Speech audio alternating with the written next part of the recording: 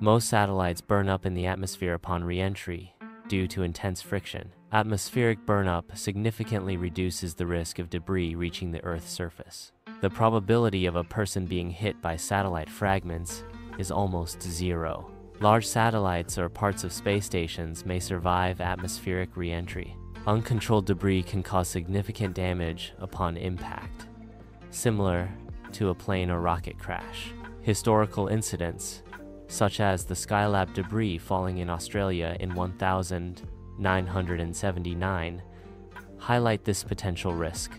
The uncontrolled re-entry of space debris poses a risk of damage on Earth. Space agencies actively manage satellite orbits to ensure safe and controlled deorbits.